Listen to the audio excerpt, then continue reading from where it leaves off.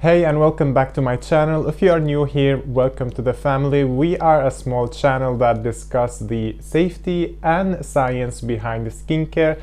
As a pharmacist, toxicologist, and safety assessor, I try my best to provide you with the information that you need to have peace of mind when you are using your personal care product. If that sounds interesting to you, please don't forget to subscribe and join this community. So it has been a month and I have been using this bad boy, the Ordinary Vitamin C Suspension 30% in silicone, and it was a journey. Stay tuned for the progress picture, so let's talk about it. Starting with the scientific ingredient analysis, I think this will be the shortest ingredient analysis because this product right here, the ingredient list has literally 4 ingredients for the whole formula, including vitamin C. It has dimethicone as ascorbic acid, polysilicon 11, pig 10 dimethicone.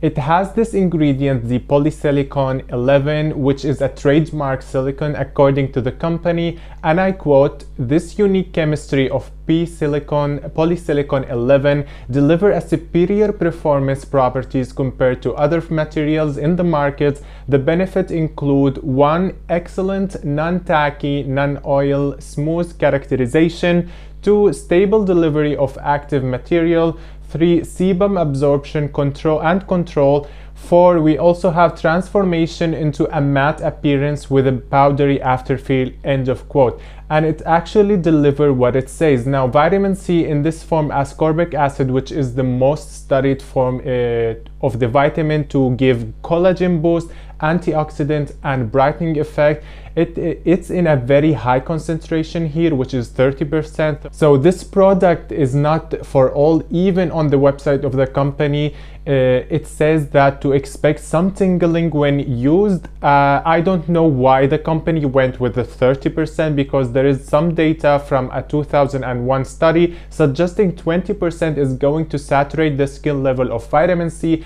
after 3 days of use. From the ingredient list wise, I didn't know what to give it as a whole product, but I would give it 4 out of 5 beakers because vitamin C as an ascorbic acid is well backed by data for its benefit, and the company, in my opinion, could make the product a bit more appealing by adding some soothing ingredient to the formula.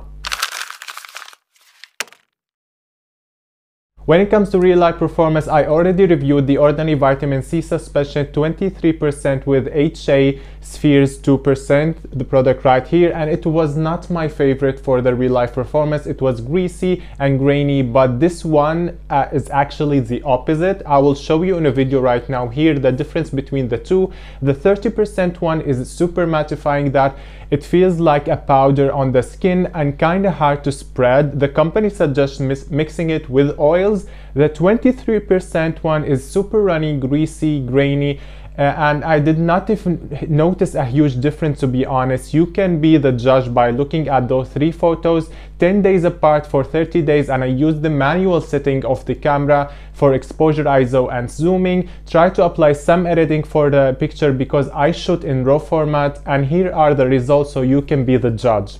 Taking all this into account, I would give this product 3 out of 5 happy mo faces because I noticed some kind of fuller skin, but not that drastic, and the application wasn't so pleasing, to be honest. So this is my video, guys, and I hope you enjoyed it and found it useful. For this video secret emoji, it will be the sun emoji because vitamin C is the brightening ingredients of the all ingredients, to be honest. So comment it down below and I will answer your question super fast. Stay safe, guys, and I will see you in the next one. Bye.